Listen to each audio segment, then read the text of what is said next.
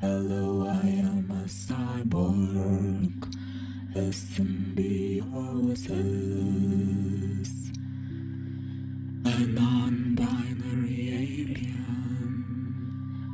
After gender abolition, my name is Medusa. Hello, I am a portal. I've been looking into the voice and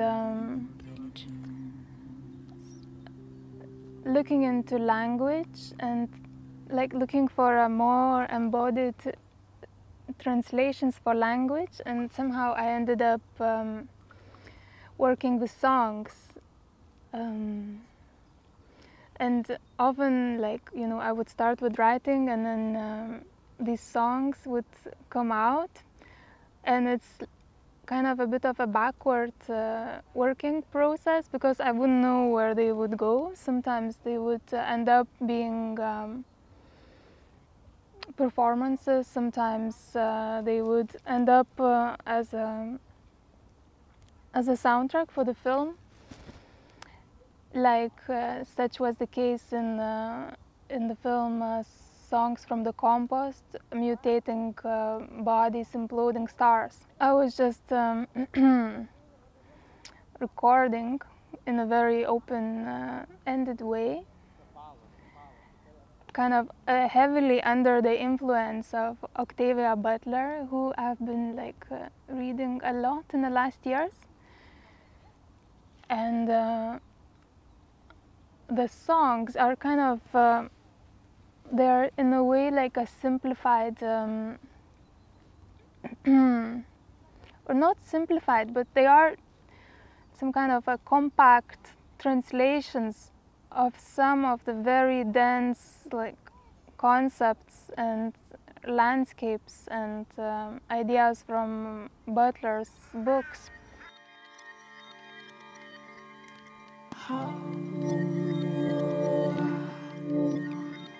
How about the erotic decomposers? One of such things is, for instance, relationships and forms of intimacy between different forms of life, between human and other forms of life, such as bacteria or plants or animals. And she really unfolds these relationships in multiple layers. They can be symbiotic, they can be parasitic and quite dark, but always intimate.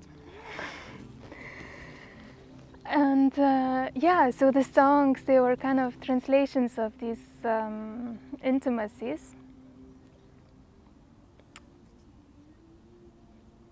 And then there is always a sense of multitude and multiple identities that are present in the books and so in the songs.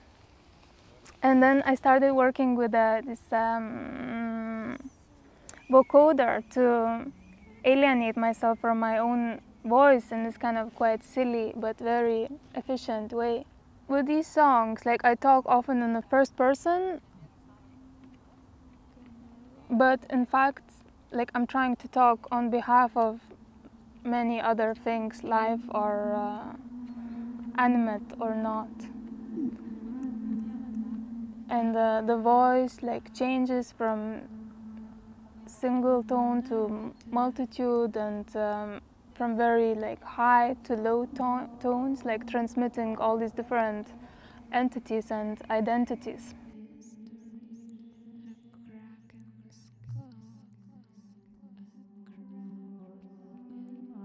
Maria Olšauskaitė and Julia Steponaitytė, they made these beautiful clothes to reverberate all these ideas of dying and decay, by digging clothes in the soil to rot them and to let them be eaten by soil microorganisms and bacteria.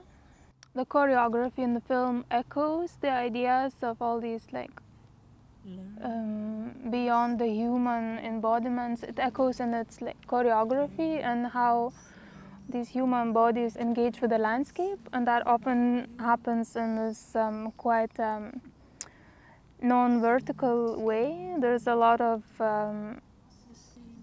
movement that is either horizontal or they are moving using four limbs as if they were spiders and gliding, and there's a lot of like gravity and working with like body weight and like kind of surrendering bodies to each other and to the forest floor. Another thing that I was quite curious about was this like fluid frontier between the inside and the outside that appears through these processes of rotting and dying on the forest floor. How things seamlessly are dying and growing at the same time one from each other. And that like sort of this idea was like sort of massaging this idea in the lyrics of the song, in this part of how about decay, rotting, decomposing as technologies for nonlinear time. And yeah, I was just like sort of curious to pay attention to this, because mostly like we sort of talk about the bright side of symbiosis as this like positive cooperative activity, but there is like all these like much ostensibly darker, because they're not really like darker, but in our culture I guess like there is a fair degree of like dying, so yeah, they can be perceived as darker aspects of this like symbiotic life, but that are like equally necessary, these processes of rotting and decay, and yeah, the joy of decay.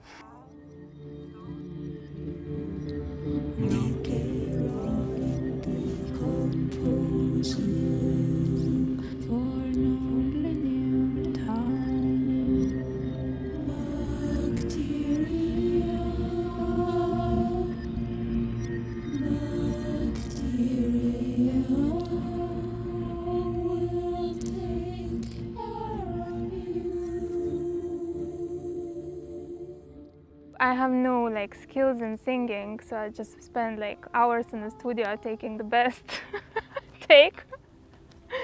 And I'm quite drawn to the idea of this kind of, I've been interested in trauma for a while, and to the sort of the effect of voice, the visceral effect of voice onto the nervous system of the receiver. And so when I sing or when I record, I try to have that in the back of my brain, like how that will like, how these sounds will be massaging the nervous system of the receiver. And then I like work with words in a quite obsessive, almost sculptural way also. I write a lot, and then I cut out a lot, and then I really try to look at like rhythm, repetition, and rhyme, and the hypnotic effect that it could cause also. Like yeah, I guess I'm quite drawn to this like seduction of the song also, and it's yeah, the song as a vehicle to sort of take these complex ideas from like literature or like ecofeminism or theory, and like turn them into these like snappy, compact, catchy, melodic and songs. In this one particular performance, like for instance Incantation Karaoke, this vulnerability of presence and voice helps in the end to create a collective singing situation for the audience. Through the piece, I'm again channeling all these like other organisms or ideas that kind of have been damaged by either human arrogance or modernity. And so it's just my voice, no instruments, no nothing, and the voice like changes from very like low to high and reverberated. And what I'm singing about is kind of the sweet and sometimes erotic revenge of all the little creatures. I am an oyster floating in your mouth. I will absorb you from the other side. I am a muddy water. I am a mugwort, a dream-inducing medicinal plant. I am a mugwort, an ancient form of birth control. I can relieve the pain of menstruation. There's also this dynamic of I and you that's present in the text. And in the second part of this performance, then I make an invitation for people to sing these same songs, and it offers this kind of moment for collective creativity to unfold in a playful way. And I try to create a situation for that is like welcoming and non-hierarchical. Like the lights are quite dark and dim, and I try to facilitate this mood of permission. I enjoy like performing this piece because it like allows me to work like with a fabric of reality that is like present in the room. Like sort of I'm able to address different people individually and also adapt the lyrics that I'm telling to them depending on their like personalities. Like I like to, if I sense like a strong male ego in the space, for instance, I like to come closer and like deliver particular lyrics to them. Or if I see a child, and I adapt my presence and my gaze to sort of to resonate with the energy of the child. I've been quite obsessed with listening of gospel music in the last half a year, also because of its like sort of energetic and qualities and the effect it has on my nervous system. I'm like quite sort of happy with its like uplifting mood. Yeah, it's something that we know, of course, is like this degree of eroticism present in Catholic tradition, and this idea of there's a lot of surrender also of yourself to this like higher force or like God.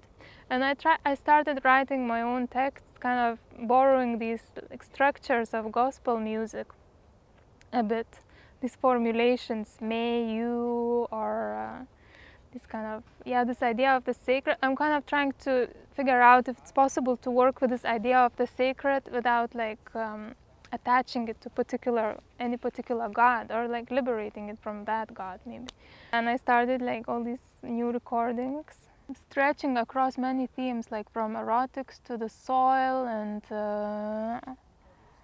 the body, pleasure, and sort of always using this gospel structures as a bit of a holding structure to it. And I don't know yet what it will become. There is also a desire to work with language as a spell-making practice.